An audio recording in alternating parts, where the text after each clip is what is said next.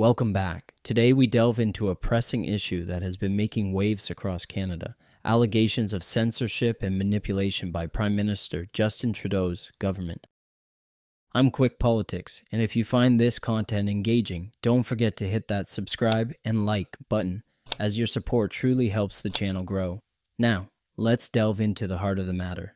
Over the past few months, leaked documents have revealed concerning behavior within Trudeau's administration regarding election interference, casting doubt on the integrity of our democracy. A recent inquiry into foreign interference during the 2019 federal election has brought to light troubling actions by Trudeau's government.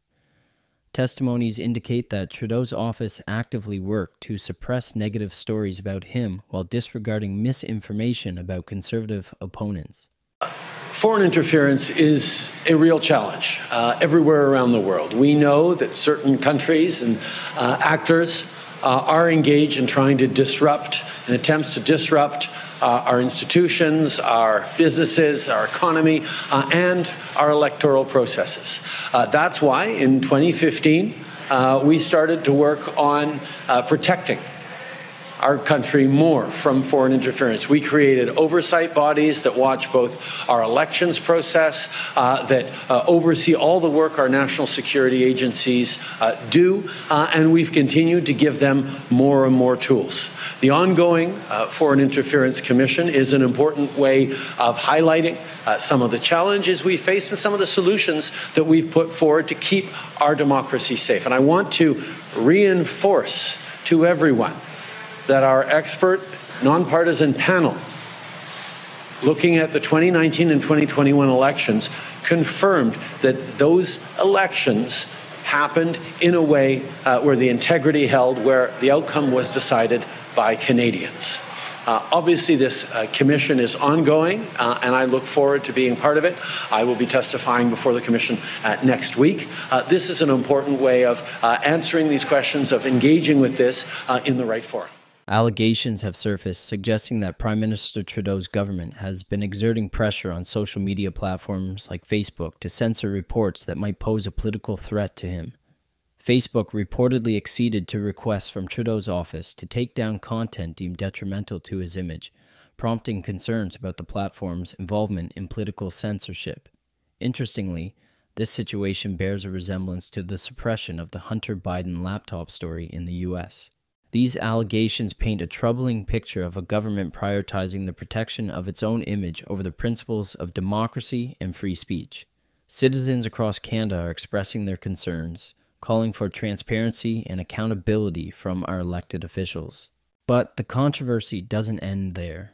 There are reports indicating that Trudeau's government might have offered incentives or financial support to Chinese social media platforms such as WeChat to disseminate anti-conservative propaganda, while failing to address the issue. Erin O'Toole went as far as claiming that the government's alleged incentives for WeChat to spread anti-conservative messages cost the Conservative Party 9 seats in government. When confronted with these allegations, Trudeau chose to deflect blame and accused O'Toole instead. I can understand where someone who lost an election is trying to look for reasons other than themselves why they might have lost an election.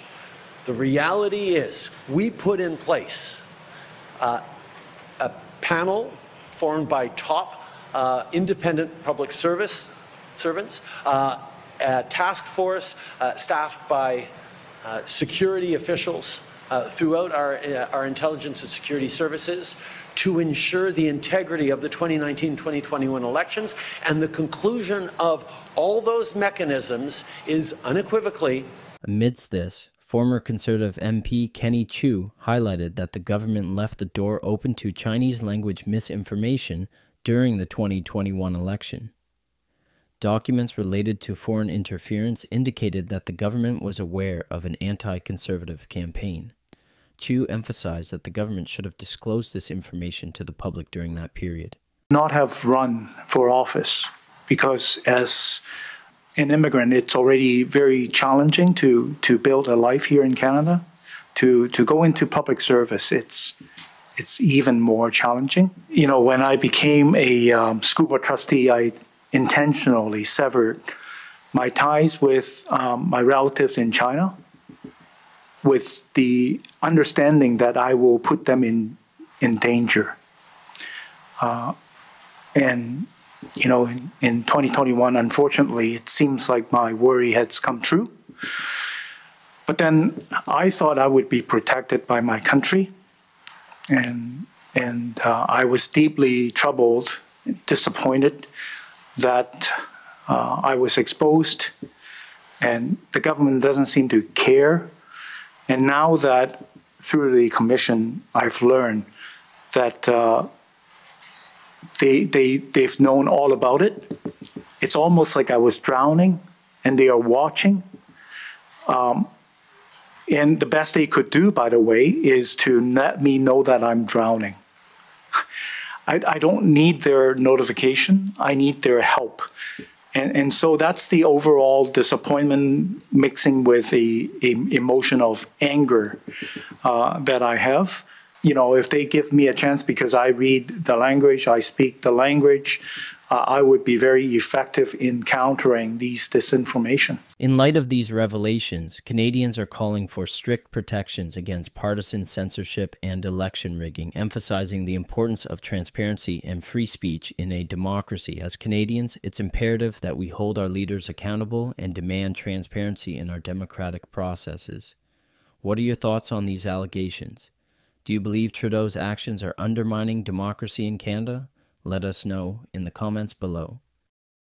Thank you for joining us. If you appreciate content that delves into critical issues, consider subscribing for more insightful updates. Stay informed, and until next time, I'm Quick Politics, signing off.